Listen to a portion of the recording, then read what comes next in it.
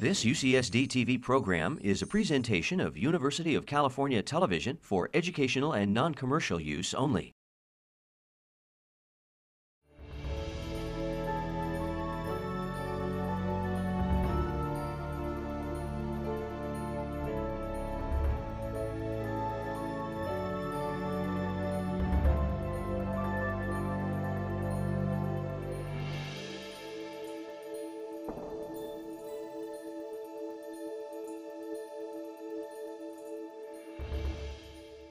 Good evening and welcome. My name is Nigella Hilgarth, and I'm the Executive Director of the Birch Aquarium at Scripps. And welcome to the latest in the Perspectives on Ocean Science lecture, that is the Jeffrey B. Graham series. And it is my great pleasure this evening to introduce tonight's speaker, Dr. Jeff Gee. Now, Jeff actually did his PhD here at Scripps. Before that, he did his BS in geology in 1984, Washington and Lee University, Lexington, Virginia. And also he has a BA in German, which he got at the same time. So a very bright scholar. And then he came to Scripps in 1985 to do his doctorate. And then he left for a brief time and came back in 1994, I think it is. And never left, which is, as it should be, the best people come back to Scripps. First of all, as a researcher, and now as a professor who studies magnetism.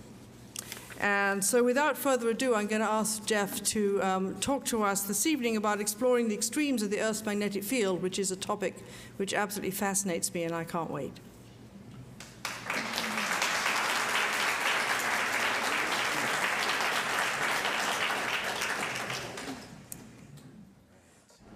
Well, thank you, Nigella, and thanks everyone for coming tonight. I'm impressed to see a large crowd. I'm passionate about the magnetic field, and hopefully I'll get you excited to tell you a little bit about what we can learn by studying the magnetic fields. And we're going to look at some rocks. These are rocks down in Antarctica, so this is going to be a good part of the talk. But first I'm going to start out by telling you a little bit about why you might be interested in learning about the magnetic field and what kinds of information we can learn from that. And then we'll go down to Antarctica and look at these rocks, these beautiful, it's a little dark on the screen there, but the nice layering in these rocks. These are igneous intrusive rocks, so they were molten and cooled very slowly underground. And they turn out to be just a wonderful place to look at records of the magnetic field. And then, because this is an ocean science perspective talk, I'll come back the last little bit of the talk. I'll show you another way that we can look at the magnetic field, and that's out at sea using some new tools out there. So I wanted to give a little shout out to my collaborators who've worked with me down in Antarctica here, some people at the University of Wyoming, who are actually looking at how these rocks are put together, sort of how the igneous rocks are manufactured. And I brought some display items over here for the question time. So the magnetic field is not an easy thing to visualize. This is one of the few examples that I could think of anyway, where you can actually visualize what the structure of the magnetic field looks like. This is a picture of the aurora right near the South Pole Station, taken just about a year ago today. And you can see down here in the bottom is actually a little Scott tent. Somebody, I'm not quite sure what they're doing outside of the South Pole in the sort of very early spring. So that's actually one indication of one thing that the magnetic field does for us, and that is that it shields us from material that's coming in the solar wind from the sun. So this image from NASA shows the Earth here with its magnetic field. We'll talk about the structure of this. It's a really simple dipolar structure, but that magnetic field is influenced by the solar wind and changes the shape of the magnetic field lines a little bit. And that's what's responsible for sending those charged particles down into the north and south latitudes, high latitudes. So if the magnetic field went away, one of the influences would be that we would all of a sudden not have this shielding anymore. So that might be one reason you would be interested in learning about the field. Of course, something that I'm sure everyone is familiar with is the use of the magnetic field as a navigation tool, although we don't use this very much now that everyone has their own GPS. But sort of the first, the picture here is actually a copper engraving from the early 1700s. This is one of the first maps showing the green line here divides what's called the magnetic declination. That's a term that I'll use a little bit in the talk. So the magnetic declination is simply the angle that your compass needle makes with the true north of the Earth. And so this line shows where that angle is 0, or was back in 1700, and goes in different directions to the east and west of that line. So even as far back as the 11th century, we have written records of people using the field to navigate. And people were quite aware that the magnetic field changes quite a lot in time. So let's see if this works. So this is a little animation showing what that same parameter, the declination of the fields, does. This starts at about 1590, and then it's going to go up to present, and you can see the difference between the blue and the red there. That's that same difference in east and west pointing. And this kind of information was derived. There's actually a colleague of ours who's now in Zurich, and he spent a lot of time sort of poring over old ship's logs, going back to the late 1500s to reconstruct what the field was doing. So for historical times, we have this sort of information. And what makes the magnetic field so useful for navigation? One of the things that makes it very useful is that the Earth's field has a very simple structure. And that structure is as if we had a bar magnet sitting in the center of the Earth, generating this simple pattern of flux lines. That's what you get from a dipole source. So the geometry is approximately dipolar, sort of at the 90% level. That's true. And that means that we have some really simple relationships between how the field changes with latitude. So one that we use in magnetics quite a lot is the fact that the angle that the magnetic flux lines make with the local horizon is 0, so it's parallel to the surface of the Earth at the equator, and then as you go to the poles, it gets steeper. So that's one of the ways we can tell how, for example, plates and rocks have moved around in the past. Of course, there is no bar magnet down at the center of the Earth. It's far too hot to have any sort of permanent magnetism, and instead, the field is generated by circulation of liquid iron in the outer core. So this lower figure here is just showing this is the core, and it's the outer part which is liquid, and then in the middle here there's a small inner core which is actually solid iron, and it's this circulation of the liquid iron in the outer core that generates and sustains the magnetic field. And the other reason I put this slide in here is this actually also gives you an indication of why we have a strongly dipolar field. So the spinning of the Earth, the rotation of the Earth, and the presence of the inner core set up these helical flow patterns that actually give us a field that's more or less oriented with the spin axis of the Earth. So the other very useful thing about the magnetic field, particularly in earth sciences for us, is that one of the features of this kind of circulation, liquid circulation, is that they not only generate a field, but they will spontaneously switch directions. And so this flipping in direction is something I'll call a polarity reversal. And we'll look at several records of that throughout the talk. So we know that the Earth's field has changed in sign or polarity lots of times in the past, and we'll see this diagram a few times in the talk. This is actually a 4-panel figure. So that goes, each one is about 40 million years, so starting at present and going back to about 160 million years. And on this plot, what we're looking at is the black and white sort of barcode diagram shows you when it's black, the field is oriented essentially the same direction as it is today. We call that normal polarity. And then where it's white, we call that reverse polarity. So that's 180 degrees different from today's field. And then the other line, or series of lines on here, these red lines, this is actually one of the kinds of observations that I'll talk about in the second part of the talk. And these are actually what are called magnetic anomalies. These are small variations in the Earth's magnetic field that we typically observe out at sea. And I'll show you how that works in just a second.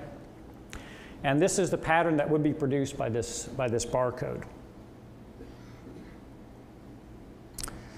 So where does that sort of information come from? So how do we know that the field has switched in the past and when it's happened? And basically, as soon as we get older than historical records, we can go a little bit further back by using archaeological materials that get us back a few thousands of years. And then before that, we have to rely on geological materials. So we can actually get nice records of the magnetic field either from the type of rock over here on the right. This is a sedimentary rock, so one that's generated by settling out of particles at the ambient surface conditions, and you can see the nice layering in there. Or we can get records from igneous rocks that cool down from molten lava, whether they're lava that erupts at the surface and cools, or whether they cool underground. We call those igneous intrusions. So that's the kind of rock that we'll be looking at today. So both of those kinds of rocks can actually give us information on the direction of the magnetic fields. They retain that record by different physical processes. So in the case of the sediments, it's the physical alignment of small magnetic particles when the sediment is deposited or churned up by animals that are living on the seafloor. And in the case of lavas and igneous rocks, that happens just simply by cooling down. The magnetic minerals are formed when the rock cools, and then they get magnetized, and that gets locked in at low temperature. So one key element that the reason we're looking at some igneous rocks today is that igneous rocks are actually the only ones that we can use if we want to know what the absolute intensity of the field was in the past. And that's one of the things I'll show you that we've been interested in doing. So lavas that erupt at the surface of the Earth cool down and become imprinted by whatever the ambient magnetic field direction is. And this has turned out to be, together with the reversals of the field, has turned out to be just an incredibly useful thing in marine sciences. And that's what I want to illustrate with this cartoon. So this cartoon shows a couple of ridge crests out in the ocean basins. And at these spreading centers, we're creating new oceanic crust. And that crust is primarily made of basaltic lavas, so a type of igneous rock that comes out, cools, and of course gets magnetized. And then every time the field changes orientation, the rocks will record the new orientation. And so we wind up generating essentially a barcode pattern that's spread away from the ridge crest. And what's even nicer about that is that we can actually measure this remotely. So the magnetization or the magnetic signal in the rocks here actually perturbs the Earth's field just a little bit, sort of less than 1%, and sometimes considerably less than that. But we can measure that very easily out at sea. So if we go and we tow a magnetometer behind the ship, we can actually measure those subtle changes in the field, and we can recover the stripes that are on the seafloor. So I said this has been really useful and just almost too successful topic in marine sciences. People are less interested now in looking at the origin of anomalies because everything's sorted out. But so one of the things we can do then is we can basically have ships that go around collecting that kind of information about anomaly, what I call anomaly variations or the magnetic intensity variations at the sea surface. And you can match up where you are in that barcode, and you can tell how old the crust is. So this picture of the seafloor ages. So the black lines here are those spreading ridges, and the red colors, this is younger crust getting progressively older. And we get out to something about 180 million years ago or so is the oldest seafloor that we have. Of course, the seafloor has been made before that, but it's all been recycled back down into the mantle. So So far I've talked about how we can learn about the magnetic field from rocks, both igneous and sediments a little bit. It turns out you can also model the origin and properties of the magnetic fields. This is a challenging exercise in magnetohydrodynamics, but we now have computers that do a pretty good job of making Earth-like simulations of the magnetic field. And that's what we're looking at here. These are snapshots of what the flux lines look like in the deep Earth. So the core is just inside there, before, during, and after a reversal. So we can actually model fields that look like the Earth, and they have this property of spontaneously changing orientations. So these reversals, we're going to look at some directional changes. The directions from one polarity state to the other typically takes about 4,000 years or so, is the best estimate. But you'll notice that when the field is reversing, the structure of the field gets very complicated, and as a result, the intensity is quite low when the field is reversing. And that low intensity can actually last for a substantially longer period of time, maybe as much as 10,000 or 20,000 years. So I'm going to sort of set up a question that I'll attempt to answer, and that's sort of based on some of these what are called dynamo models, these numerical models of the field. And this figure, we don't need to worry too much about what's going on the left here, but I put it up there just to remind me that one of the benefits of having these numerical simulations now is that we actually get some predictions that are of things that we can test by going out and sampling rocks. And so that's where I get interested in it. So for example, these are a series of simulations. The one on the right here, the red dots, are where the magnetic pole would appear to be at various times. And you can see this one's very concentrated in one spot. This one's a little more dispersed and even more dispersed. And those differences in the model are simply related to the origin or the nature of heat flow across the outer part of the core. So these are different patterns of heat flow, and the magnetic field is sensitive to that. So this is actually a really interesting thing, because it means that if we can look at the magnetic field in the past, we can actually learn something about what was happening in the deep Earth's interior in the past. And it's really about the only way we can do this very far in the past. So the one question that I'm going to try and answer for you is, one of the predictions of these models is that when the field is very stable like this, it's typically associated in the models with a strong intensity, a very high intensity. And the converse is true if the field is more variable in direction. So just a reminder again, this is the same picture we've seen before. And what we're going to do is we're going to look at two sort of parts of this time scale. In the second part of the talk, I'm going to talk a little bit about this long period, almost 40 million years, when the field didn't change polarity at all. And that's sometimes called the Cretaceous Quiet Zone. It's abbreviated KQZ in some of my figures. But we're going to start by looking at this older part, the very oldest part of the seafloor. In fact, even a bit older than where this plot goes. So we're going to look at some rocks that are about 180 million years old. And they're in a part of time where we actually call this the Jurassic Quiet Zone, because when you go out and measure the anomalies out in the ocean basins, they almost disappear when you get out in the Jurassic, this time period. And that could be because the field is low intensity, or it could be because it's switching very rapidly, or some combination of the two. So those are the two extremes. So we'll look at this one first, and then I'll show you a little bit of data from this. So this diagram is just sort of a summary of what we saw on the last one. So if you simply take the number of times that the polarity of the magnetic field switches in any million-year period, you get a reversal frequency, which for today is about somewhere between 3 and 4 reversals every million years. So about 250,000 years on average between shifts in direction. I should note that the last one was about 780,000 years ago.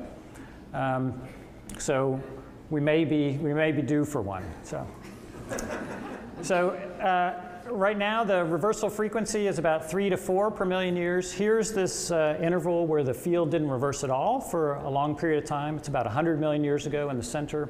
And then we're going to look at a period back here where, as best we can tell from the seafloor record, which stops about here, there were about the same number of reversals as we have today.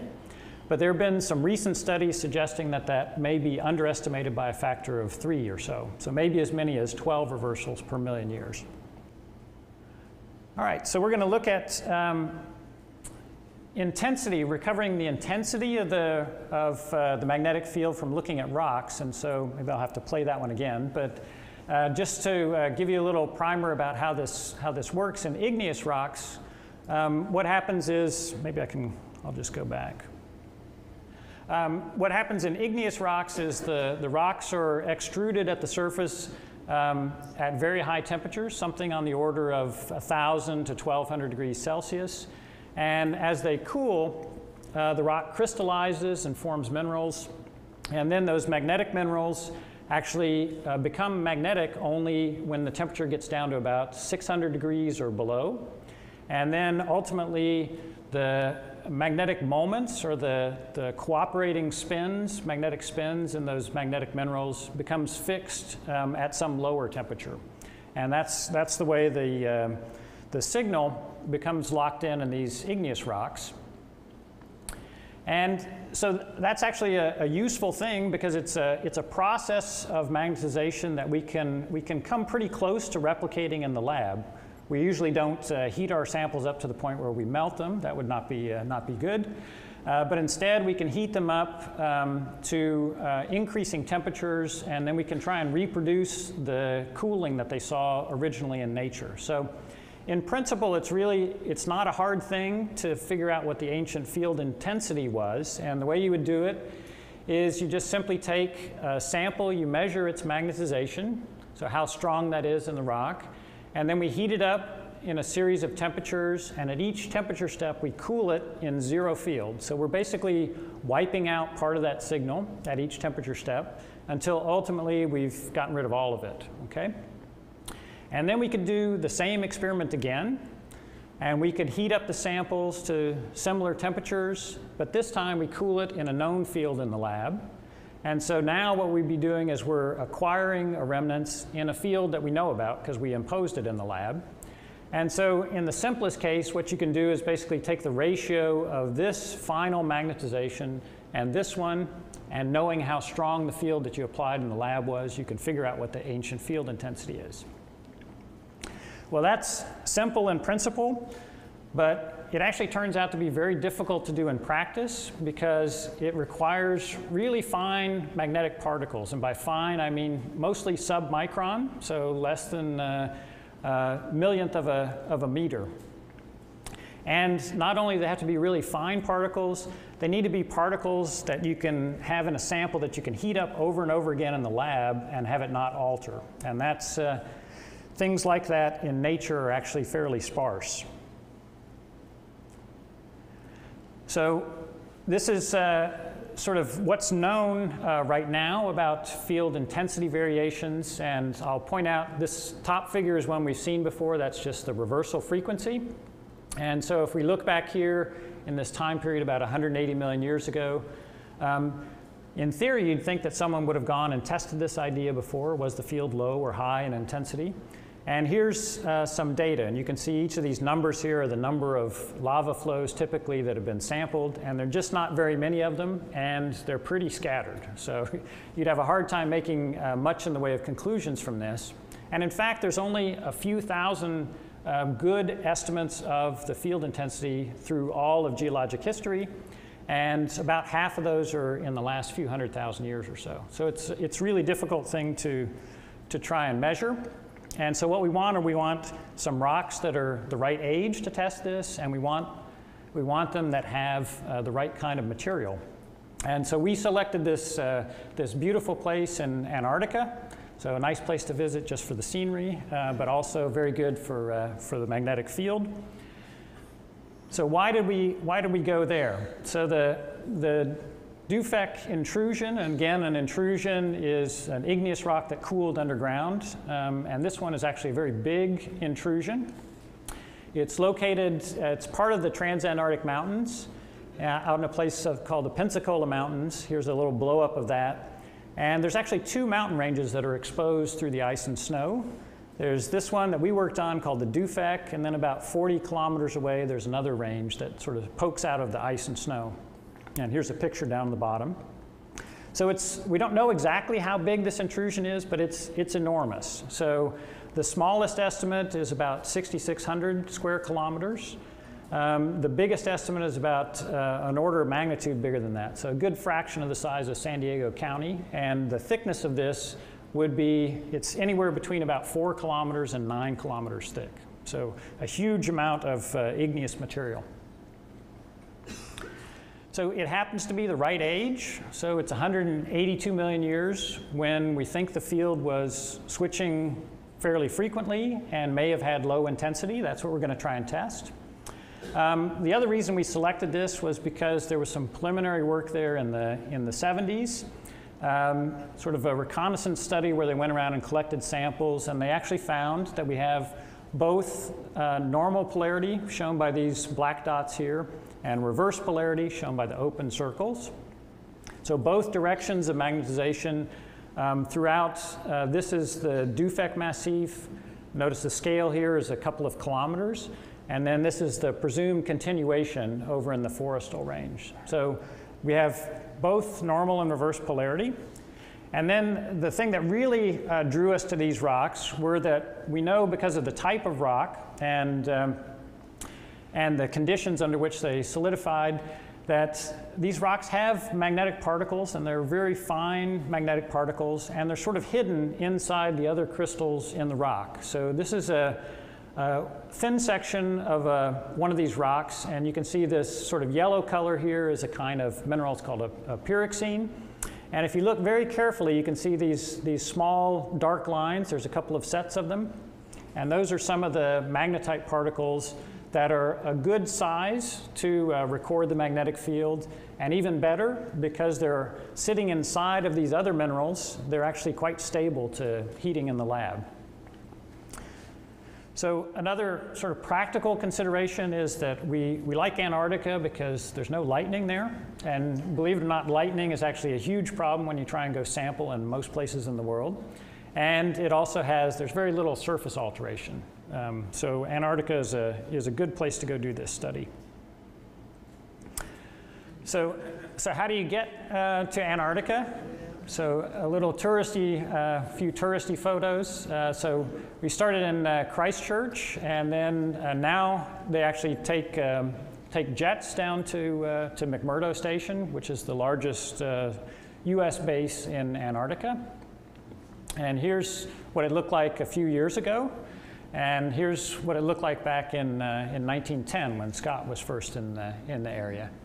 So we spent about a week or so at McMurdo. That's the place where you go to collect all the gear you need to go out in the field. And we were actually plane camping, which is a good way to go.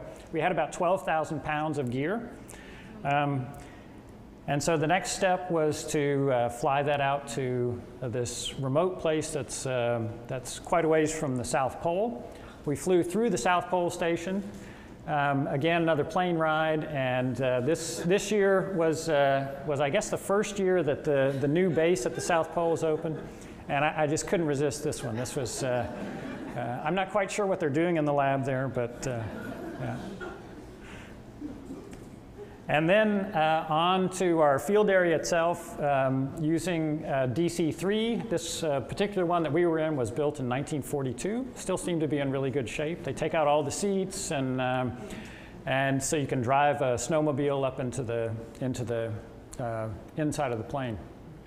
So in this figure, you can see this was we had a couple of plane trips to get all our stuff in, and this is right after the first one. You can tell because this is our toilet there before a tent was built around it. All right, so here's a close-up of some of the rocks that I'll tell you about. The rocks here, this is about 12 to 1,500 meters of exposure of rocks. And all we did was we sampled the bottom 400 meters or so is where I'm going to show you data from. But actually, we've been quite busy with just those. So, but I'd love to go back and we'll look at the rest of this.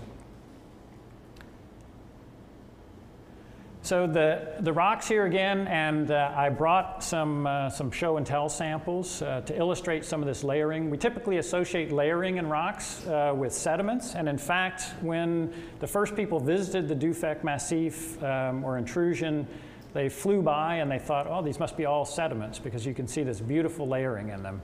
But in this case, the layering is actually, on a variety of scales, is from being in a magma chamber, a large magma chamber. And the color changes here are basically just different proportions of basically 3 different minerals, one white one and a couple of brown ones. And so that's what you can have a look at in some of the samples I brought. So some of those layers are very fine, and some of them are really big. Like this is one that we've seen in some of the previous photos from far away. This brown layer here is actually about 10 meters thick, and it's made of basically just one mineral, one of those dark colored minerals. And if you look closely, you can actually see the little sparkles of light in there are actually the size of the individual crystals. Some of them are about the size of your fist, maybe a bit bigger. And this kind of layer we can actually trace for about 40 kilometers or so along the mountain range. So we know just where we are. So we were out there trying to sample. We want our samples to be oriented. So we were fortunate. This is our mountaineer, Brian. And Brian had not been to Antarctica before, but it turned out he loved to drill rocks. And so he did much of the drilling for us. And we would come behind and collect the oriented cores. So this instrument sticking in the rock there is before we've broken the core out. We actually orient it and put a mark on there. Trying to get measurement from the sun as well as from a magnetic compass. And then I just wanted to, I couldn't resist this one either.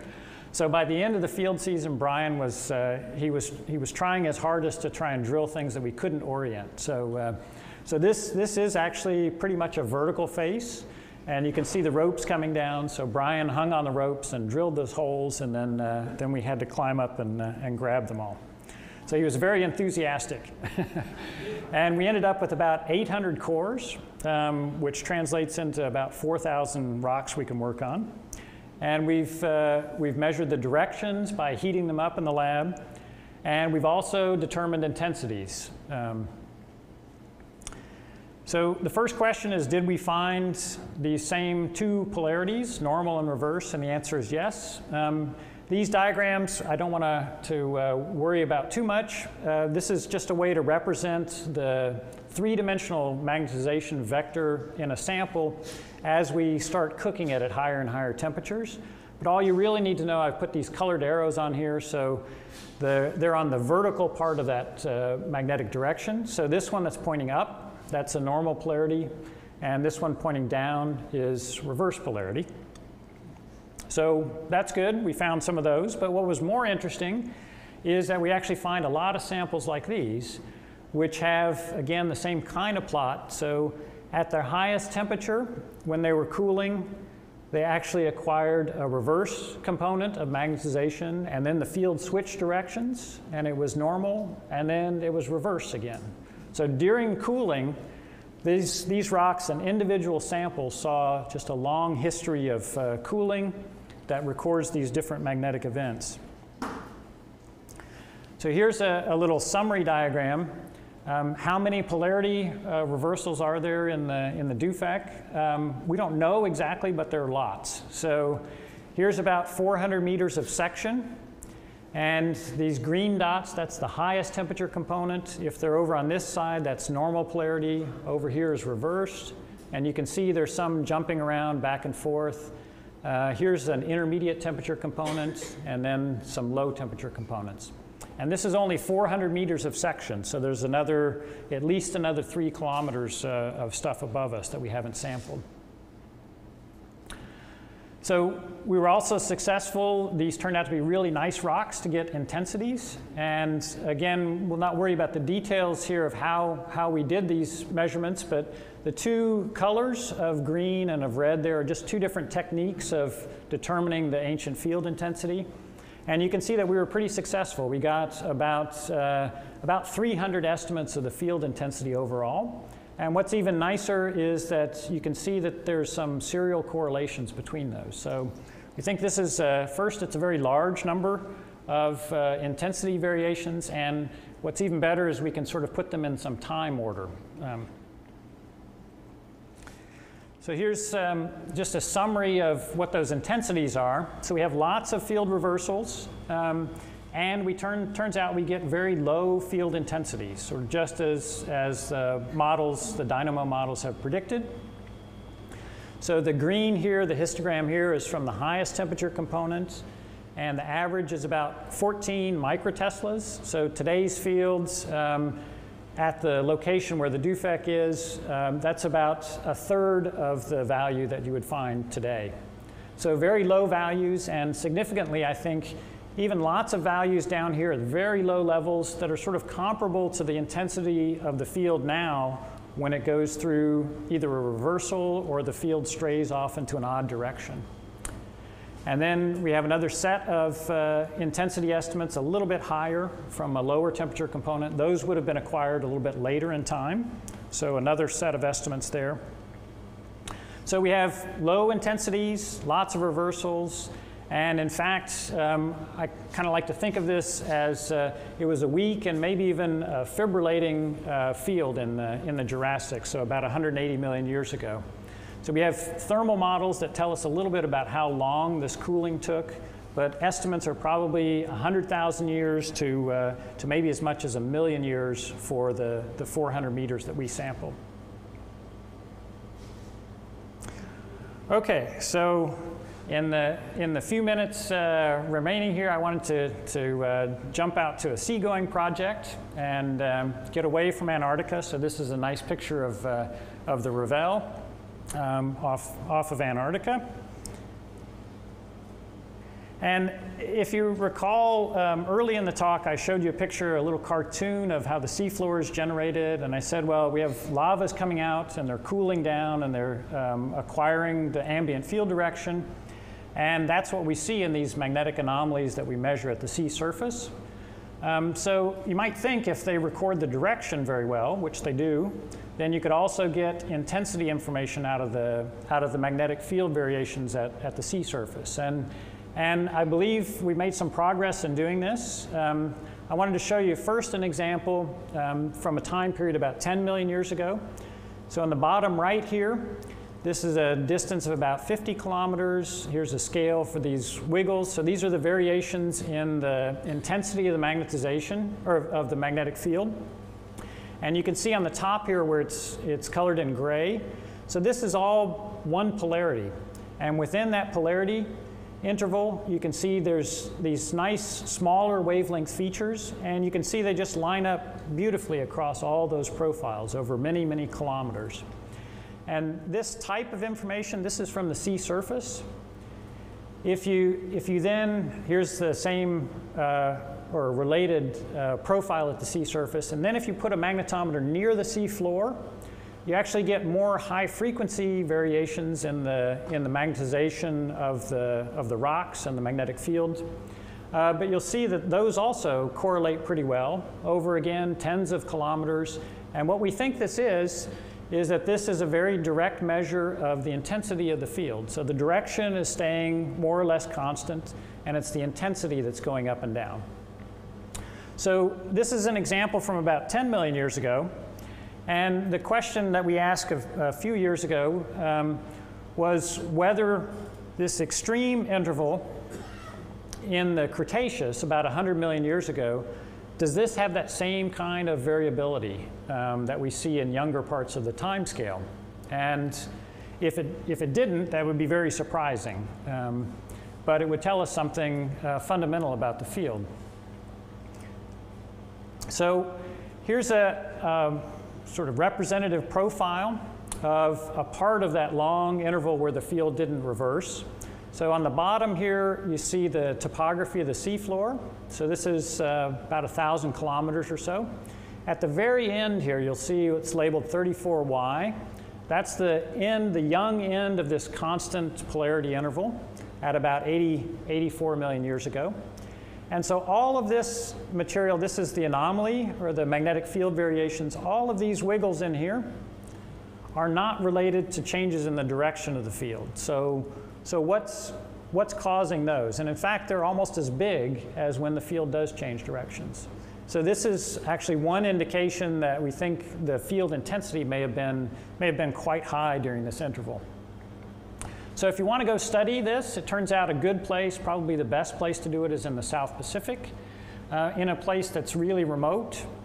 And if we want to investigate this, we need to know what the seafloor looks like, and we need to have lots and lots of profiles to see whether these variations line up from one profile to the next. And that's a tough order, particularly this last one. So we tried something new, and that was to fly little airplanes off of the ship. So this is a picture of a little airplane, and it has a magnetometer, very much like the one we tow behind the ship in the nose there. And this is launched from the ship, and this shows you what we're trying to do. So basically, we need the information of the seafloor topography. So the ship in black here will collect that kind of information in these light blue areas. And then while the ship is doing that, we can send the plane up, and we can actually get about 3 times as much data by flying these little planes around. So that's the idea. And let's see if this works.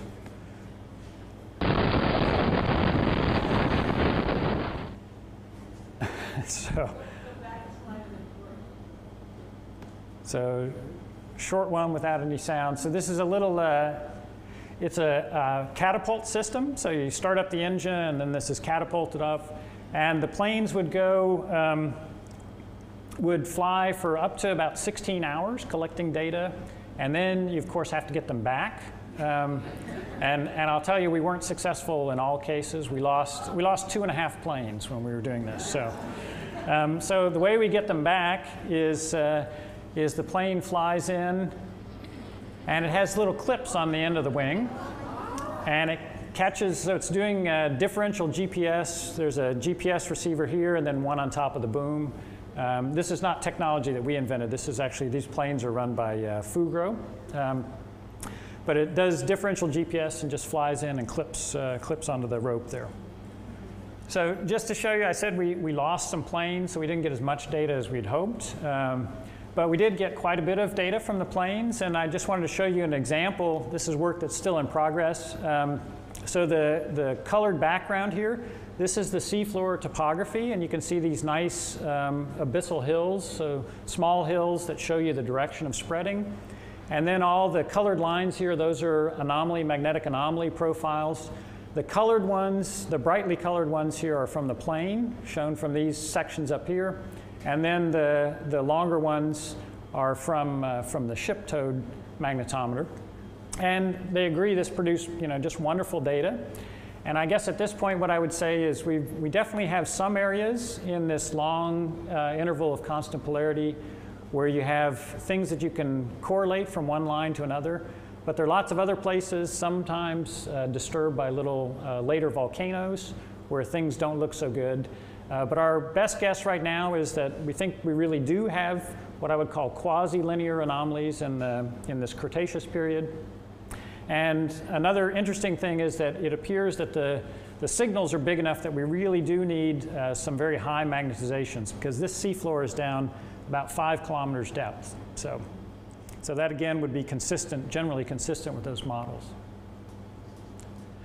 So I'll just leave you. I probably best if the text wasn't on there so you can see the nice picture of, this is about sunset. So this is about early February, so when the sun is about to go down for the final time in Antarctica. So I hope I've convinced you that we can learn some things by looking at these variations in the magnetic field, the direction and the intensity. They can tell us some really interesting things about what's happening in the interior of the Earth.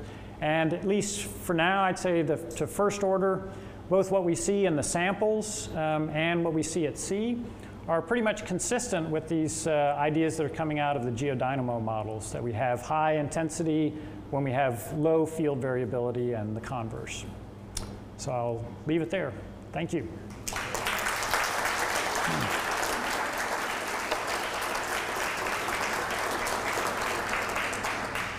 So the question was whether there are external events that could influence what the magnetic field is doing, and there have been lots of suggestions to that effect. I mean, asteroids have been one. In particular, if you look at these long periods where the field didn't change in direction, that coincides with a lot of sort of major events in Earth history. So big amounts of igneous material coming up from deep in the mantle. So there's all sorts of geochemical signals that people have tried to link with that. But the causal relationships are more difficult to pull out, I'd say. Yes, so the question was, what happens when the shielding goes away? So right now, if you ask me, I would say now, today's field is probably higher than it's been on average in the past. So we're in good shape. It's decreasing very rapidly right now. And if it were to go away completely, then yes, we would have lots of, I would guess we'd have lots of more incidences of skin cancer, and so there would be radiation problems. There have been, though, lots of periods in the past. The most recent one is maybe about 40,000 years ago. We think the field intensity was probably 10% of what it is today. And those people have looked to see if there's any systematic change in the kinds of, did lots of animals die off, for example, when that happens? And the answer to that seems to be no, that there's no correlation that can be found so far yet with disappearance of that. What other institutions do I work with? This project in Antarctica is actually working closely with people at University of Wyoming, which is, they have a great t-shirt there that has them as an oceanographic institution. If sea level goes up 7,000 feet. So,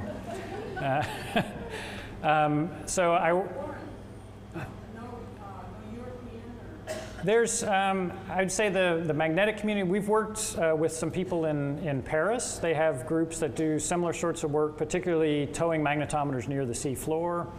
There's a pretty small community of people who do this in the US. I'd say Woods Hole and Scripps and a few others. Yeah, so the question is whether the magnetic field has anything to do with sustainability or maybe sort of climate issues. And I'll tell you that people in our field, there have been a few papers recently trying to suggest that the magnetic fields might be related to, for example, changes in the amount of the way CO2 dissolves in seawater, or to changes in orbital parameters for the Earth. And my personal opinion is that those are pretty speculative, and but people keep searching for them because it would be a boon, I would say, to to magnetics research. So so the question is, did we do any corrections for the topography of the seafloor when we looked at magnetic anomalies? The answer is yes, we did.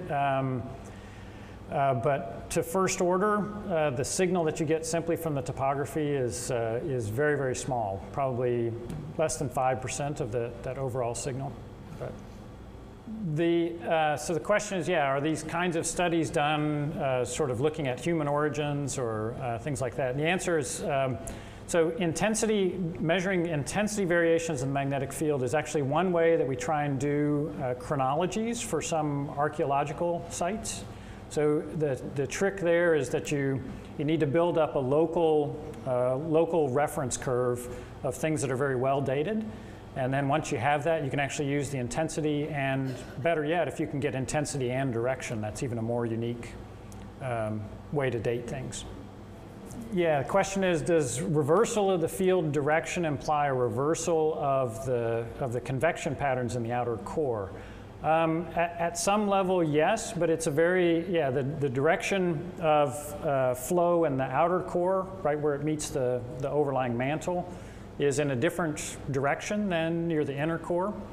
What we can see most readily, you can actually solve, I can't, but people more clever than me can actually solve for the motion, the fluid motion at the very outer part of the core by looking at sort of historical scale changes in the magnetic field. So which way the flux lines appear to be drifting at the surface is related directly to that flow at outer core boundary. What happens, deep, if you integrate through the core? I guess I don't know the answer to that. Whether that it's a one-for-one swap in direction, I doubt it. But the question is whether we ever use big magnets. In our field, we really don't like big magnets. Big magnets. So what happens is the bigger magnetic particles in the rocks are susceptible to relatively low fields, much bigger than the Earth's field, but still low.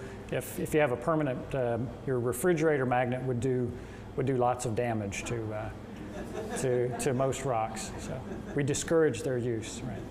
Yeah, no, that's a good question. So it's too hot for iron to be magnetic, and so what makes the magnetic field in the outer core?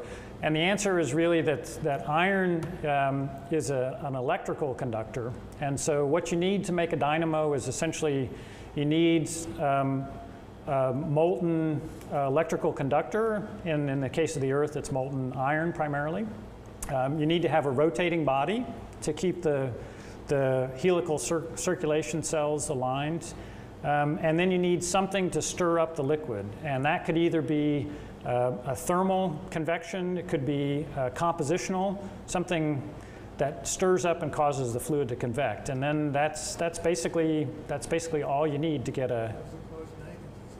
So you get electrically conducting things that are moving. So whenever they're moving, they generate a magnetic field. And the way the flux lines interact, they actually are there such that they sustain and generate the field. So if the circulation in the outer core were to stop, the magnetic field would still be here for a while, but it'd be here for about 20,000 years or so. That's how long it would take to decay away. So. Yeah, why is the solid core there? Is it just a pressure effect? Well, the solid inner core is basically the same compositionally as the outer core with some minor differences. And it's basically just crystallized out from the liquid. So one of the interesting questions that people in our field have looked at is, could you tell if you went to look at very old rocks, is the magnetic field different when we had a smaller inner core or if we had no inner core?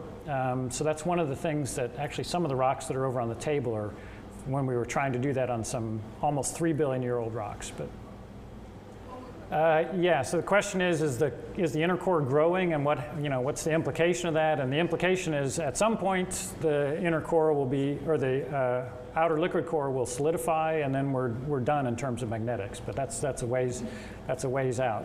So that's essentially what we think may have happened, for example, in Mars or in the Moon. Things with smaller cores may have had a field in the past, but now they don't anymore. Yeah, so the question is, what kind of environment do we have in our lab? And I guess I should have mentioned that. So our lab down the hill is basically we have a shielded room. You build a box out of transformer steel, and we magnetize that so that it cancels out the Earth's field. So we're working in essentially zero field, and then we have more shields inside of that are even closer to, we get down to sort of 10 parts out of 50,000 for the field intensity. What's the current magnetic deviation here? The current deviation is a little over 12 degrees, and the magnetic pole is off to the east of us. So plus 12.2, I think it is. Yeah. Well, Jeff, thank you very much for a wonderful. Thank you all. Yeah.